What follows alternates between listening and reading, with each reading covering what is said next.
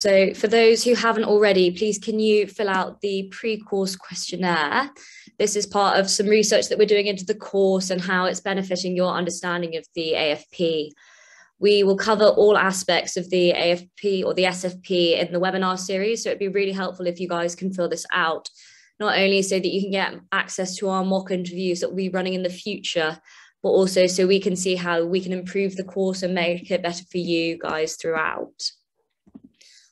Just running through the agenda today, I'll be doing an introduction to the SFP. I'm an academic FT working in 7. This is the first in a series that we're going to be doing this year. Then Professor Hinchcliffe, the head of surgery AFP in 7, has agreed to talk about his career and what his opinions in the Specialised Foundation Programme are. Then finally, we have speakers from around the UK and throughout the academic pathway who will give you guys a bit of an idea about what their experience of the SFP programme was like. So in this webinar series, we're going to break down all the different aspects of the SFP and teach you how to best maximise your chances of getting in. We've also added a new webinar into our series this year that helps you to decide which AFP, whether it's education, leadership or research, you fancy doing, which will be really beneficial for you guys.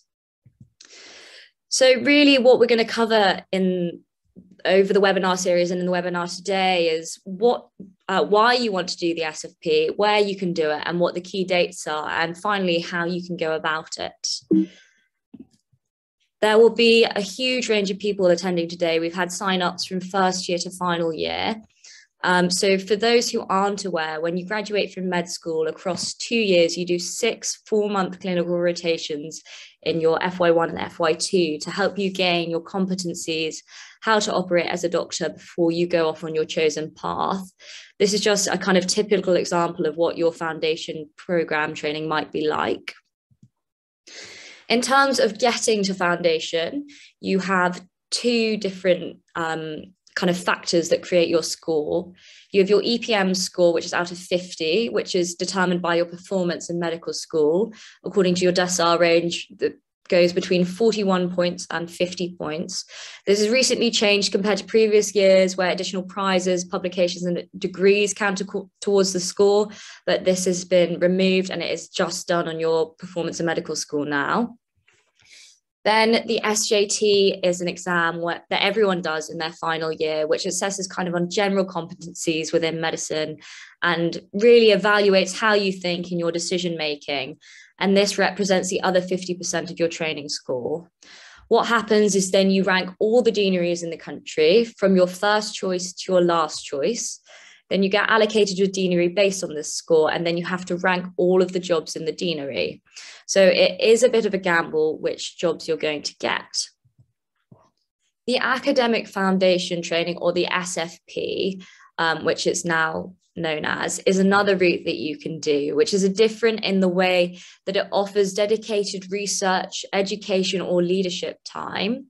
The most common format is where one of the 6 4-month rotations was replaced by a dedicated research time.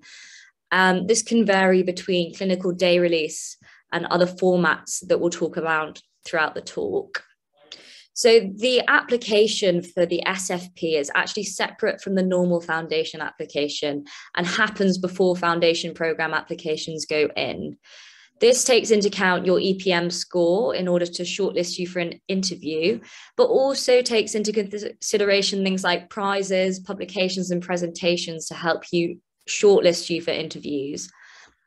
Some academic units of application or deaneries that provide the Specialised Foundation Programme will also allow you to write a personal statement of sorts, which is in the format of white space questions. These are a kind of short essay which is 200 to 300 words, answering 3 to 5 different questions.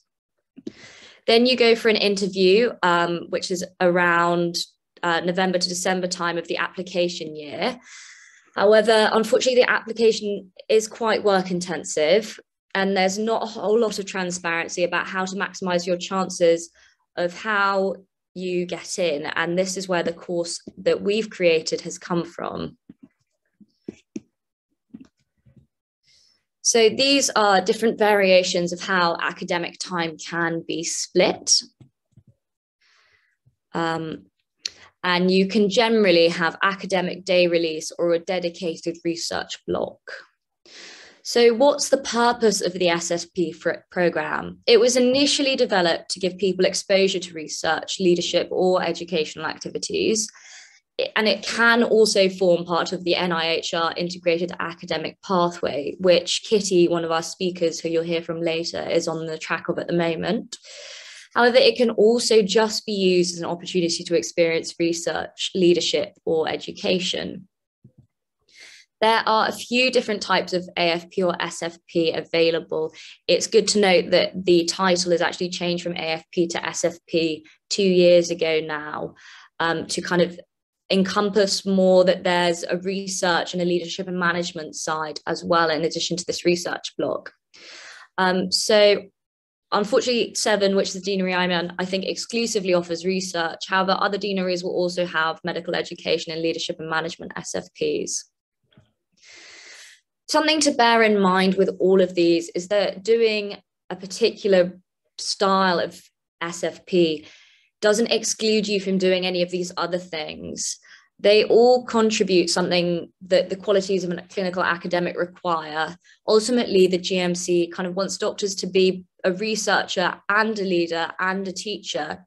And so kind of doing any one of these programs will benefit you hugely in the future. So why should you consider doing an SFP? There are a few different pros and cons. Firstly, you get an experience of clinical academia. It gives you a really good amount of time to consider or dip your toe in the water and realize, do you want to do research, leadership, or education in the future? And you have that dedicated research time set aside to make the most of that. You also have access to academics, and this has been hugely valuable to me in particular. And I think having that access, you can really get a lot out of that.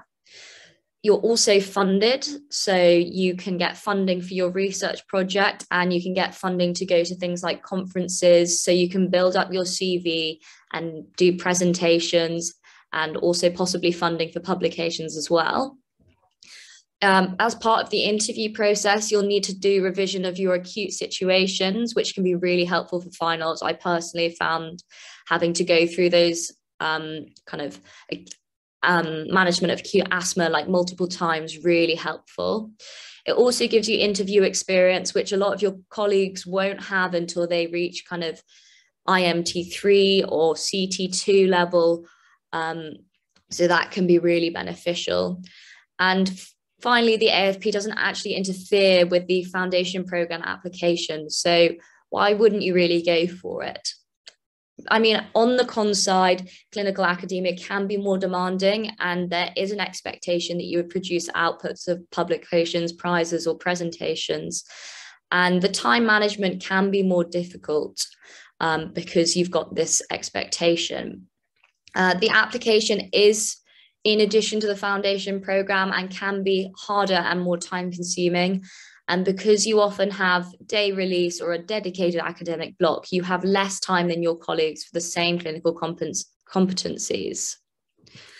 So where can you do this? There are 15 different units of application, and they are all listed on the UKFPO website, which has a lot of information about different deaneries.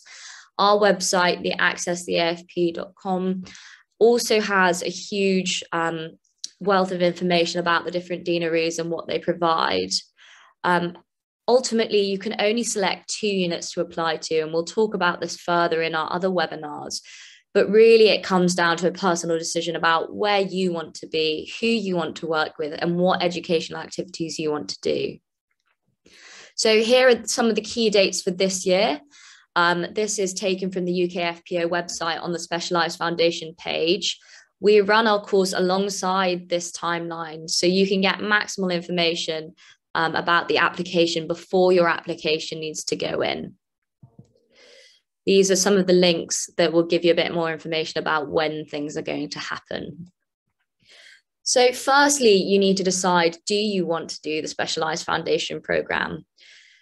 These are some of the key things that you need to do and consider. So if you're in the early years of med school, this is a really good time to think about whether you want to do the SFP and build your CV, and also decide, do you like teaching, leadership, or research? What the Access the FFP program does is we provide tips on how to get you these things, ace your white space questions, and also a little bit about what deaneries you might want to select. We'll also give you tips on how to do really well in your interviews, and we also run mock interviews in November and December, which went really well last year and were very oversubscribed. And most importantly, we do this all for free. So I think the key thing for you guys to think about is kind of, why would you not apply? It is effort to put the application in, but you don't lose anything from it. And ultimately, you can also learn from doing the application itself, even if you don't do an SFP in the end. It will only be something that you benefit from. And I wouldn't be discouraged if you feel like you don't have any or publications, presentations, or prizes, or as many as your peers, and you may not have been the top ranking at medical school. However, the SFP is ultimately an opportunity to explore medical research, leadership, or education, and you do not need to have any or all of these things to participate. So these are the key dates for the webinars that we'll be holding in the future. And if you'd like a thorough answer to any of the questions we have, we'll be doing a Q&A at the end. And also, if you're posting your questions in the chat, hopefully our moderators are getting through them. This is just a little bit about me. And we'll run a few questions at the end. So now I'd love to introduce you to Professor Hinchcliffe. He's the lead for the Surgery Specialised Foundation Programme in Bristol and North Bristol Trust. He's been incredibly supportive to the Access the SFP group, and also incredibly supportive to me as my academic supervisor. So it's my pleasure to hand you over to Prof Hinchcliffe. Thanks, Maya, and the rest of the team, and particularly to Hitty Wong and Con Moore, who helped set up this fantastic initiative a few years ago now. And I think they realised the opportunity and the complexities of the foundation programme, particularly the academic foundation programme, in that there's a lot of things to think about.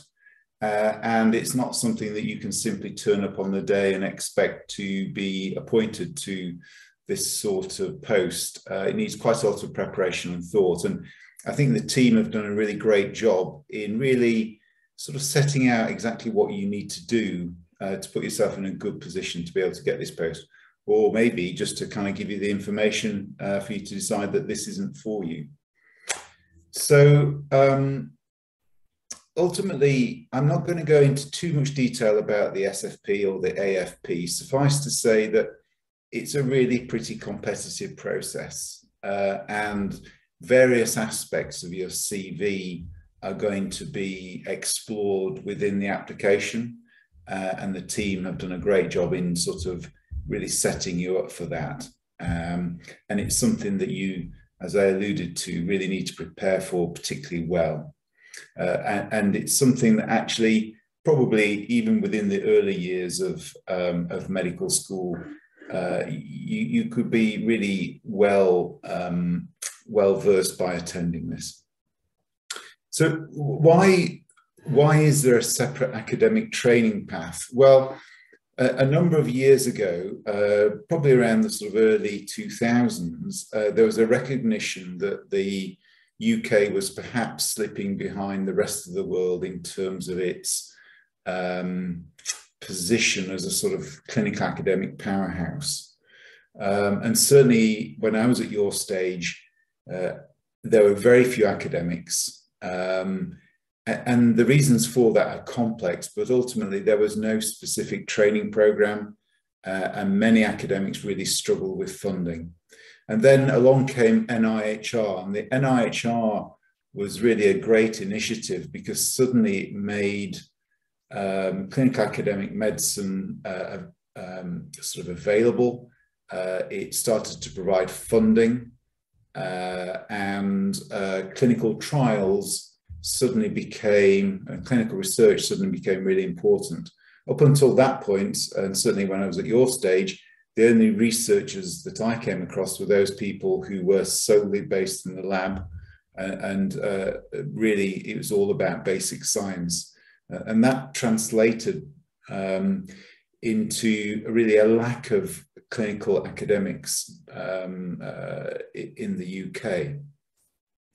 At the time that the NIHR was introduced, where there was an expectation that more high quality clinical research would be done, the government and the NIHR recognised that in order to deliver high quality clinical research, you needed clinical academics, and you needed to train those clinical academics. You couldn't just expect them just to pitch up and you know, do all these large scale clinical trials without training people. And around 2008, someone called Mark Walport, who later was knighted and became the chief scientific officer, introduced the clinical academic training pathway.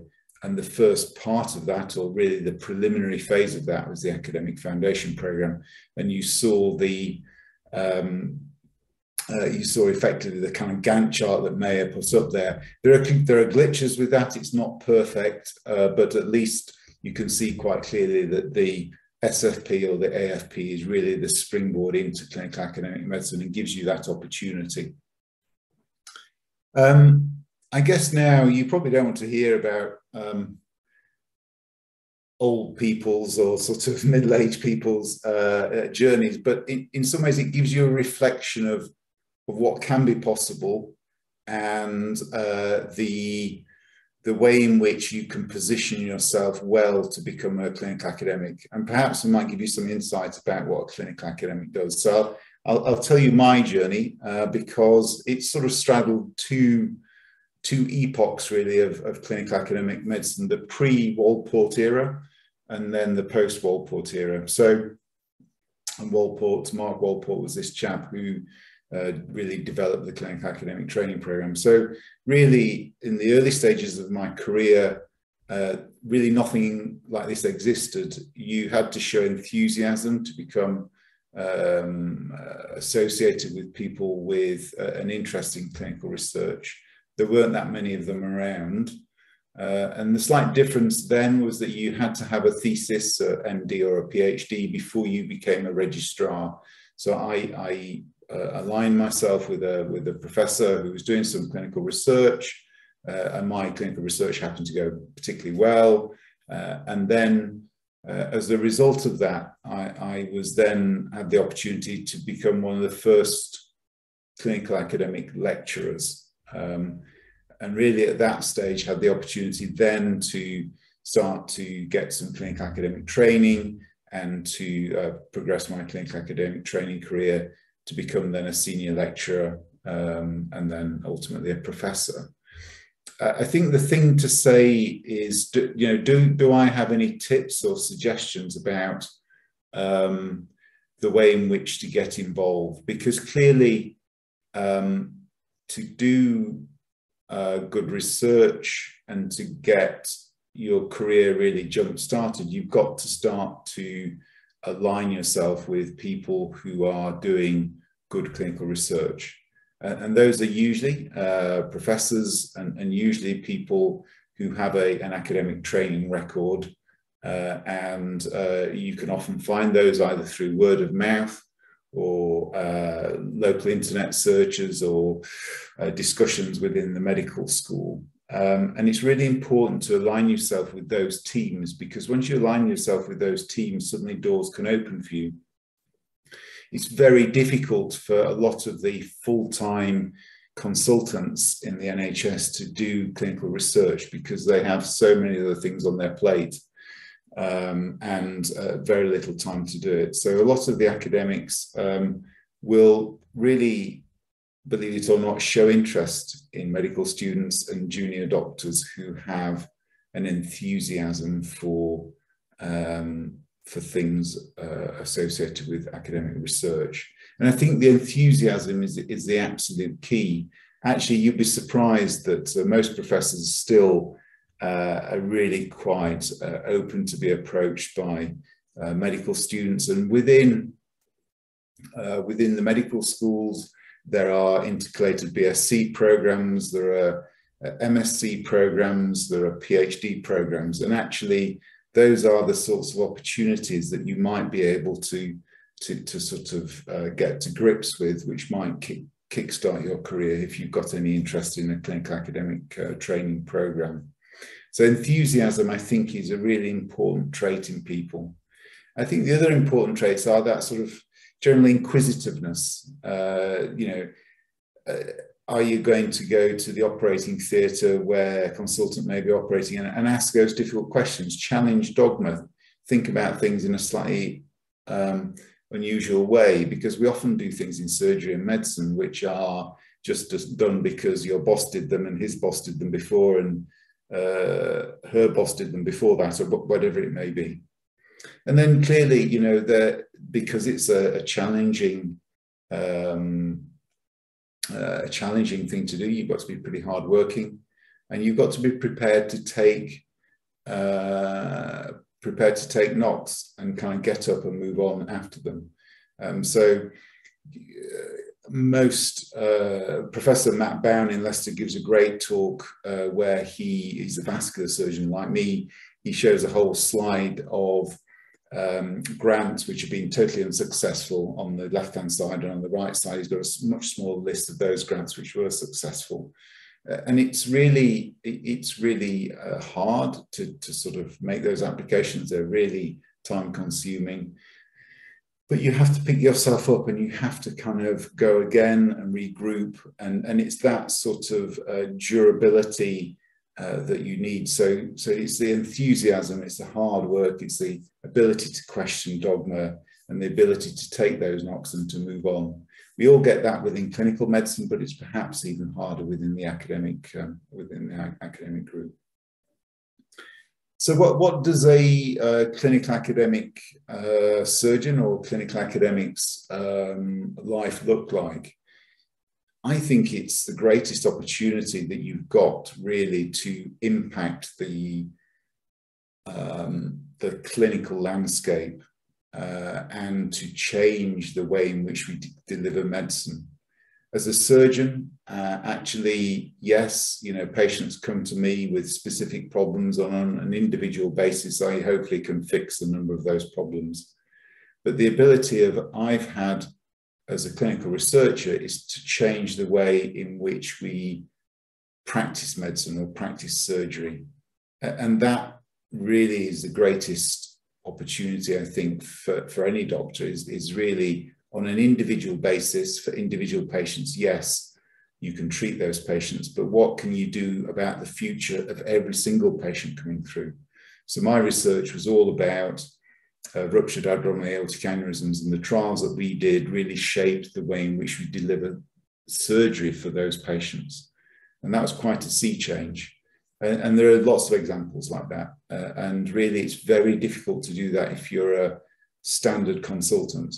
A standard consultant will treat patients coming through and you get a lot of gratification. It's very hard work, but you can really often only influence the patient that's in front of you or several patients. The advantage of being a clinical academic is the ability to take a completely new perspective and to make and shape the change for the future and for the benefit of the patient. So it's really important. But my clinical academic practice is largely split half and half between surgery or surgical medicine and being a clinical academic. So I will be doing on the time that I'm an academic, I'll be doing things like writing things like grant applications. We'll have supervisory meeting with PhD students. We will have clinical academic trainees, and there'll be lots of interaction with often surgeons, but sometimes other allied health professionals or other specialists or engineers outside of medicine to talk about research projects. And that's a fantastically interesting thing when you're a clinical academic researcher, is the opportunity to meet lots of different people, often with really quite off-the-wall approaches to things. So statisticians or engineers are a good example of that, where they have a totally different perspective on things. and you meet lots of people throughout the world, and often have the opportunity to go and visit them and see what they're up to, because those are the things that often can influence the rest of your career, but also influence clinical practice. And then the rest of my time is split between other things, like you often get involved in editorship of journals like the British Journal of Surgery. You get more involved with reviewing grants and to coordinate the funding of grants for NIHR and other important organisations.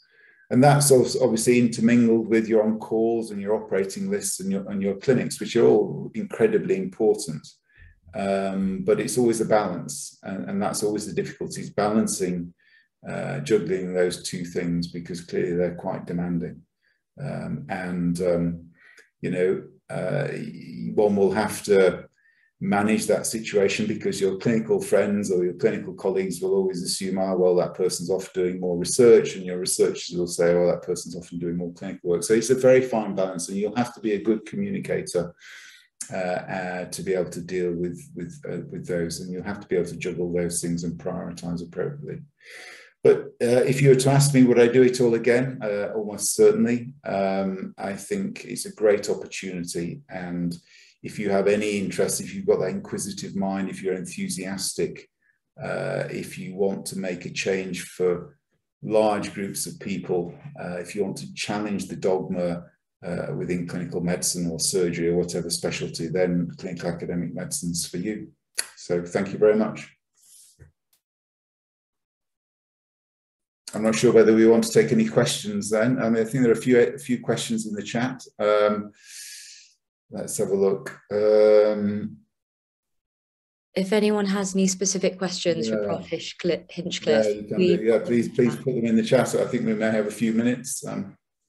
Yeah, so thank you so much. That was really insightful and a really good overview of clinical academia and the different parts of the role, particularly as you progress through the pathway. I think there's some really practical advice there that we can all take through into the future.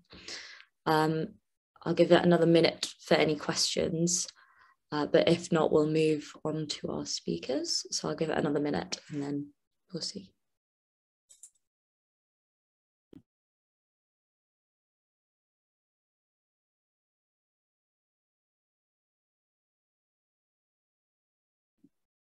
So if not, we'll take any questions for the speakers after they've all spoken. Thank you so much, Prof. Hinchcliffe. We will move on to Dr. Kitty Wong, who has co-founded the Access the AFP, absolutely brilliant, and has now got an academic clinical fellow post in vascular surgery in Severn. So please take it away. Hi everyone, I hope you can hear me all right, just say if it's not working. Hi, I'm Kitty. So as Maya said, I've just finished my 2 years of the academic programme, or the SFP as it's known now. And I'm now an academic clinical fellow in vascular surgery in Severn. So I've just been asked to sort of spend a few minutes on how I arrived where I am now, why I think the SFP is valuable and why you should do it, and sort of just a brief introduction to the ACF. So during medical school, I actually never did an intercalated degree because, quite frankly, I couldn't really afford it as an international student. But I think, like a lot of you here today, I suspect I got involved in research by chance, really, and actually found I really enjoyed it. So I applied to the AFP here in Bristol, mainly to give myself time to do research alongside my clinical work. I wanted to keep working with the team in Bristol, and I wanted to see where a career in clinical academia was for me. So luckily I got into the Severn Deanery.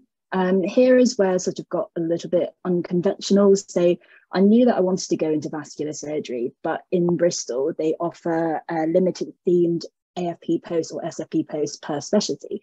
So for example, there were 2 in surgery, 1 in renal medicine, 1 in pediatrics, 1 in GP, etc. And so I didn't actually manage to get a surgical themed job, and instead I took up a renal themed SFP job. And I'll kind of come back to the pros and cons of this. So in terms of what the SFP has been like for me for the past year, so in F1, I was purely clinical like everyone else. So there was no dedicated academic time, but I managed to do a few projects sort of on the side in my own time, including finding this course. And in F2 in Bristol, what we do is there's a 4-month research block where you work 4 days a week in research and 1 day clinical day release, and then 2 clinical blocks with a 1-day academic day release. And you also get dedicated weekly teaching as well as discounted access to some of these short courses offered by the University of Bristol, which I found very helpful personally.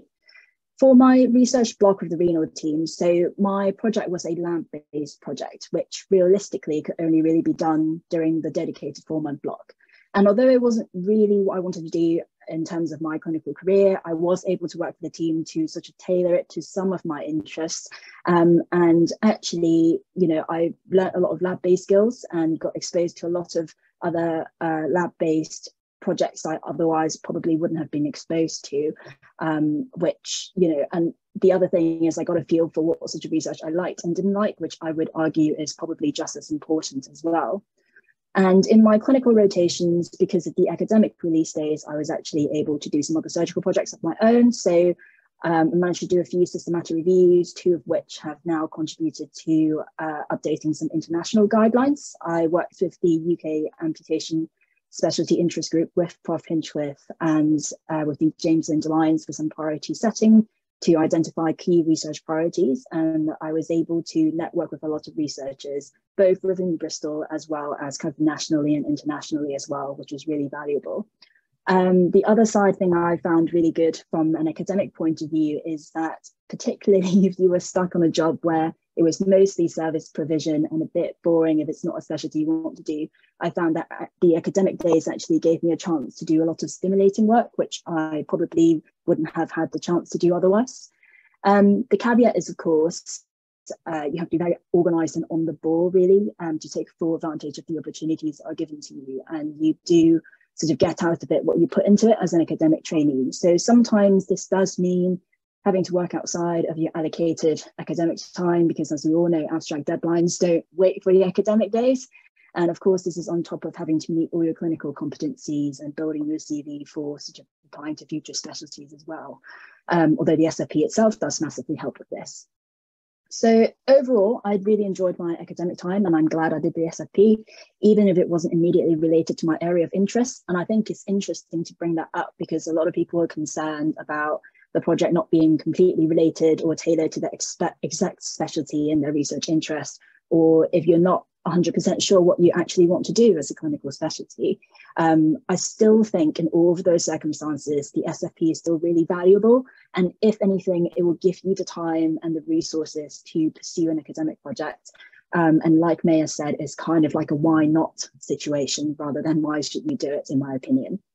So a little bit about the ACF. If you do decide to kind of pursue the clinical academic pathway after the SFP, the next step would be the academic clinical fellow, which is usually a 3-year program with 25% of academic time or 4 years in GP training.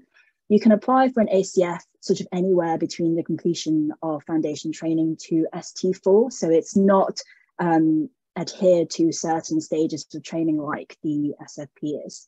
And the ACF post can either be sort of specialty themed, for example, in vascular surgery like me, or renal medicine or acute internal medicine, anything basically. Or it can be an NIHR priority research theme where there is kind of a wider, broader multidisciplinary research areas rather than confined to a single specialty in itself. And the goals of the ACF post is kind of similar to the SFP. So basically you get dedicated research time, you get access to funding from the university that you're associated with, you get access to sort of master's level research training. And most importantly, the goal of the ACF is to support you to complete a research training fellowship application process to apply for funding to undertake higher research. So usually this might be a PhD or an MD, or if you're on a kind of education pathway, this might be supporting you to get a higher degree in medical education. And certainly if you're planning on going down the clinical academic pathway, then having an SFP post is really good on your CV. It's often listed as a desirable criteria because you would have already demonstrated your ability to balance clinical and academic work. You would have had some formal teaching and research methodology or education, and you've obviously have had some research experience as well. So I think overall, the SFP program is absolutely worth it in my opinion. I think everyone should give it serious thought in terms of, thinking about projects you want to undertake or anything outside of just your clinical work that you want to spend time in. And certainly for me, I think looking back, it's definitely a why not situation. Thank you very much. Thank you so much, Kitty. If we keep any questions for Kitty until the end, we can post them in the chat and we'll do a Q&A session afterwards. So moving on to Dr. Liam Delaney, who's an academic F2 in Sheffield. Hi, thank you to the I hope you can all hear me. So yes, as Maya said, my name's Liam. I'm working currently in Sheffield as an academic FY2 as of about 5 days ago. So I'm currently on my academic block.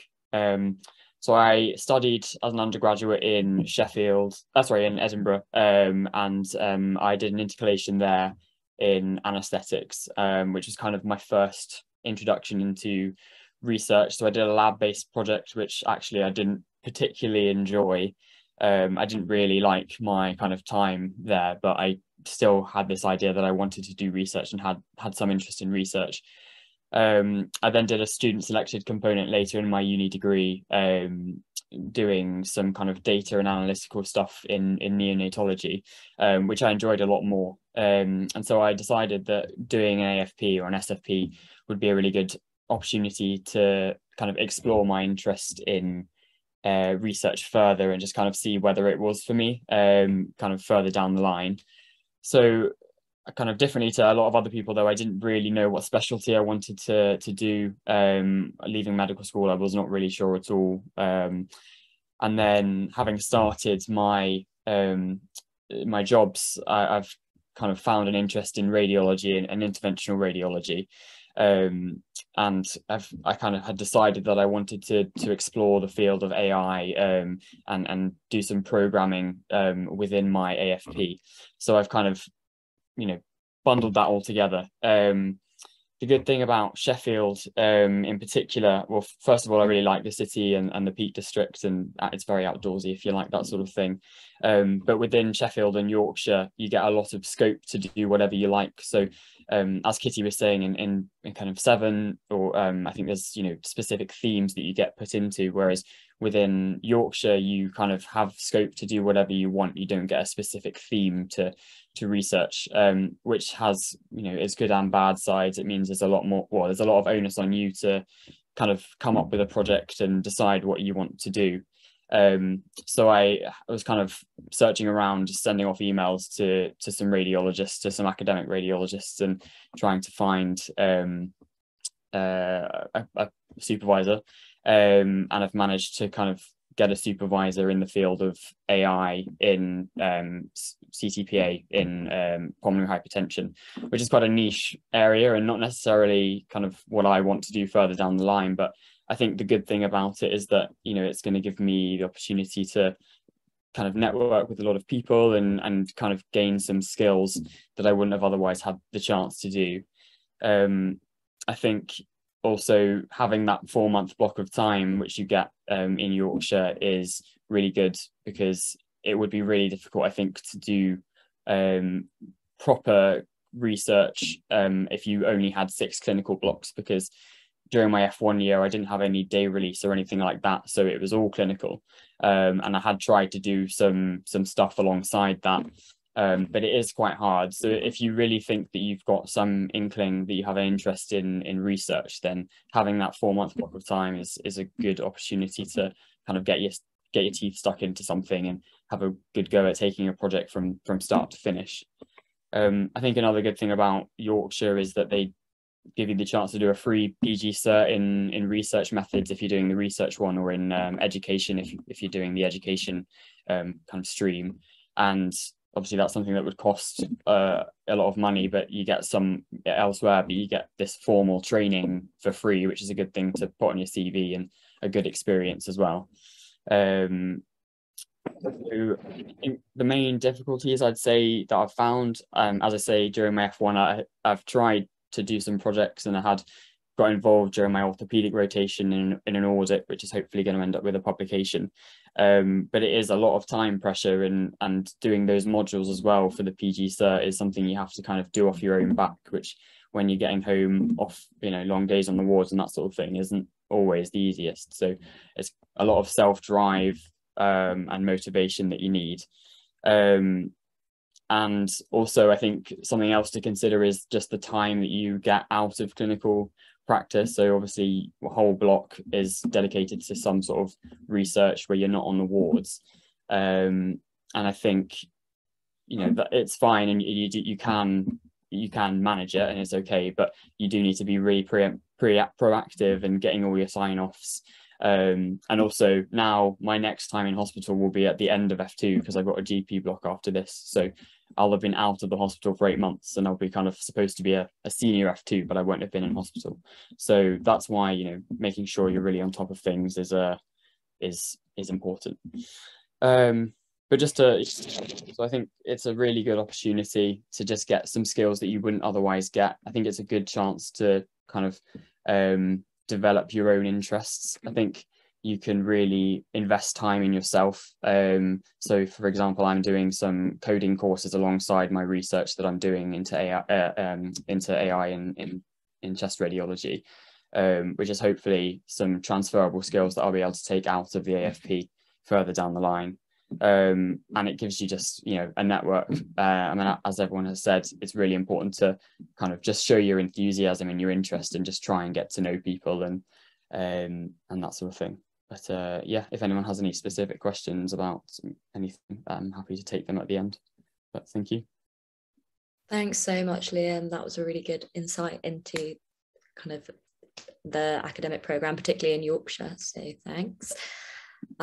Moving on to Ella, who's one of our committee members, who is doing an academic job in renal in London. Hi, thank you. So I'm Ella. I'm currently an F2 as of a few days ago in St George's in London. So I'm doing a research SFP in renal, which I decided to apply for after I intercalated at uni. And really enjoyed. So talking a bit about my job, so I have a 4-month block where to do a research project. My jobs in F1 were, I had general medicine, then I had a split job of liaison and perinatal psychiatry, trauma and orthopedics, now on a 4-month renal placement, and then I have 4 months of academic renal, and then finish on A&E. I couldn't recommend it enough. I've had a really good experience so far. From the start, I've had a really enthusiastic and keen supervisor who has got all of the renal academic trainees to meet on a regular weekly basis. So we just had our first meeting with the new F1s, and he is very keen to like get us all involved in projects throughout the department throughout our 2 years, so that when it comes to our 4-month block, we kind of, the ball's already rolling. And as well as that, we have monthly teaching on academic. So it kind of ranges from the ethics of research to applying for grants to some more practical things like sample size calculations, and also interesting talks from professors in the area. It's like a joint teaching from Guy's and KCL. So that's also really interesting. And again, I think similar to as one of the other speakers said, we have also been able to apply, had a bursary for the PG cert health research, which has been really a great opportunity as well. And so throughout this, I've done an audit with the renal department when I was in F1, which I presented at a national conference. And there's some other projects which I'm involved in now, which hopefully we will be able to wrap up within the next few months and send for publication. I think I couldn't recommend it enough. I think it's repeating sort of what other people have said. I don't think you lose anything through applying. It is quite an involved application process, which I would be prepared for. But actually the time and hours you spend, for example, sorting out your CV and writing the white space questions and preparing for an interview, I think isn't time lost. And the interview practice, I think, is really beneficial, even if you're not successful in an interview, because we don't really have interviews since we started med school until sometimes specialty training, which is 10 years later. So I think it's a good opportunity to have practice interviews and to get the sort of CV in shape. And definitely, I think the clinical scenarios in the interview is really useful for finals and for clinical practice as well. And then actually, my experience of being an academic trainee so far has been, I've really enjoyed it. I think it's really rewarding and interesting. It's really nice to have that team around you. And for example, things like funding is a lot easier when you've got a team and sort of projects which are already ongoing. You do still have to be organised, and you still have to sort of reach the same clinical competencies as your peers in a shorter amount of clinical exposure. Yeah, and I think so. I think even if you're unsuccessful in getting a post, there are still ways to get into doing research within departments. But I think that the biggest advantage is having that designated time and team to really spend time on it and work out if it's something that you enjoy, to then sort of decide whether you want to go into it further down in your career. Thank you so much. That was really, really useful. Finally, last but not least, we've got George, who's doing an AFP in Leadership and Management in South Devon. Thank you, Maya. Yeah, I'm George. I've just finished the AFP in Torbay, so I'm just starting an F3. So I was asked first to speak about why I applied, and I think there's kind of three important things for me in work, and maybe it might be the same for you too. That it's really important to have a sense of purpose in your work, and I think we all have that as doctors. And it's also important to have some autonomy at work. And lastly, I think it's helpful to feel like you have a unique offering. So I was in the 4th year of medical school when I started thinking about AFP. And the place I came from was that actually I'm okay at the clinical medicine. And maybe I've got some particular skills there. But on the whole, I think, you know, maybe I'm not so good at the book work. Maybe I'm not the best. Maybe I'm not going to be the best doctor that there is. But I'm really enjoying doing some projects, and they seem to be having real impact. And I also previously relaunched a food charity, and I really enjoyed that and building up a team. And I thought, well, maybe I can leverage these skills. I've previously worked in social care as well, in a management capacity. So I wonder how I can translate this into my foundation programme. And so I applied for the Leadership and Management AFP in Torbay, and the format for that has been pretty much a normal F1 with 3 rotations, and then 2 clinical rotations, 2 6-month clinical rotations in my F2 year.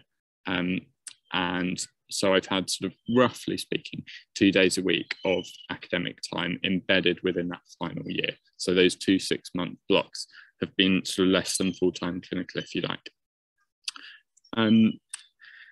And so in terms of what I've been doing, I mean, my interests are thinking about service design and disease prevention. And so, I mean, that's taken me on a slightly tangential path. I've ended up doing lots of projects actually in IT, which is a real problem in our hospital. And I found that I could represent junior doctors in getting some systems changed. And I felt that it was really important that we had mobile accessible guidelines. There'd been a couple of instances where clinical events had happened whereby people didn't have access to the information at the bedside. And I thought that's also an opportunity to leverage how we can how we can also make GPs work off the same guidelines that we're working off. So I took that through a procurement process, and we've now got hopefully microguide coming to Torbay. We're slightly behind times down here, and so all guidelines will be over there. And there's been around 6 or 7 projects that I've been running concurrently, and then also doing a PG cert in Plymouth, and that was again funded for. Much like Liam's described up in Sheffield, actually, it's been a fairly open format to how things run. So you can decide to a large degree what you do with your time, which has the same good and bad aspects that were described by others.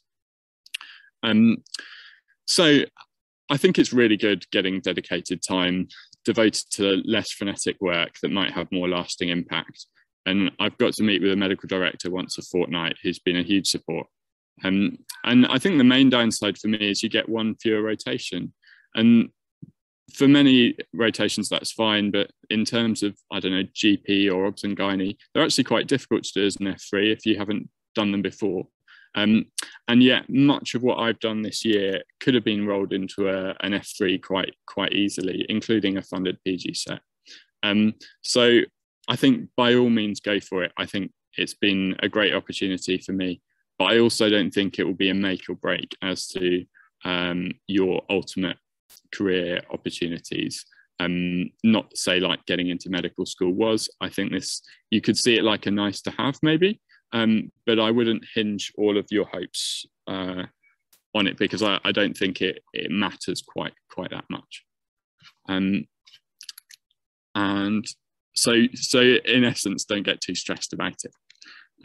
You will see people turning up to interview with their multi-tone portfolios in big files, and I was not one of them. So don't feel too small if you're not in that way. And I'll stop there. Cheers. Thank you so much, George. I think that was really nice to hear a slightly more alternative path and a bit more of a chilled out approach to the SFPs as well. So if anyone's got any questions for any of our speakers or anything more general, please post it in the chat, and we'll go about answering those as best we can.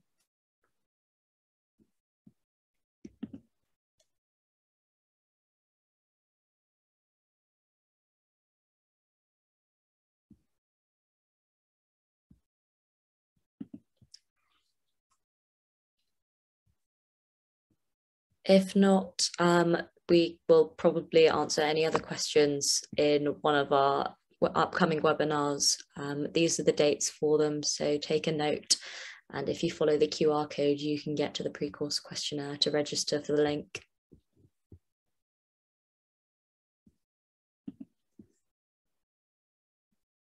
So we've got a question for George. What CV things do you think are relevant for the management SFP? Good question, Ella. And I should add that I'm more than happy if people want, if you want to grab my email address, I'll put it in the chat and you can ask more specifically. So I came into medicine as a graduate so I'd got some previous things to draw upon. I think an interest more than anything in how we design services in healthcare, and any research projects are definitely very applicable, because there's Dixon Wood and other thinkers on this subject think that we should do all of our sort of service development from a sort of research perspective. So I think anything in a research or education domain is also really important, and I can well believe that you'd find it difficult to get leadership opportunities in medical school, but of course you can if you so wish. And I didn't necessarily do this, but you could consider taking representative positions in your medical school, for instance, would be one obvious option. But also you could have some experience in the voluntary sector or wherever else it might be. I don't think this has to be something that's really well-formed, Ella. You'll find that me and other people on this programme don't necessarily all have a leadership background. We're not all really confident leaders in arriving to F1, so they're not expecting that. So I think this is probably for anyone. If you're interested in a particular speciality but offered an SFP without a job in that speciality, how would you go about getting that clinical experience? Example for future specialty applications. So I would say that, you know, you've got taster days that you could go to. You could potentially do an F3 in that specialty. And depending on the deanery as well, you get to choose your kind of clinical rotations after you've been offered a post. So you will have some kind of, you will have some choice as to what rotations you exactly want to have. Most of the time, the F2, for example, in the Severn deanery, I would say is very broad-based. So you end up doing, like most people end up doing kind of ICU, GP, A&E kind of jobs in F2. So again, that kind of leaves things open and you might get the experience that you wanted anyway, is what I would say. Yeah, just to sort of add on to that as well, from an academic point of view, there is absolutely no reason why you can't do other projects outside of the one you are assigned as well. So like for me, although I was assigned that particular renal project, I obviously did that project with the renal team, but at the same time, I used my academic time for other projects as well, which, you know, you can spend in pretty much any specialty you like, and it can be as broad or as focused on any specialty you like. So there's really like no limit and no contract saying you can't do other things. And again, like Antonia said, there's plenty of opportunity for you to seek out both clinical and academic opportunities as well outside of what you've been allocated. Yeah, and I think that's not a situation which is unique to the SFP either. I think that happens quite commonly with any type of foundation training. And you can do taster weeks as well, depending on your deanery and if they can have capacity to allow you to do it. But I did a taster week earlier this year, which was really useful. So that's another option.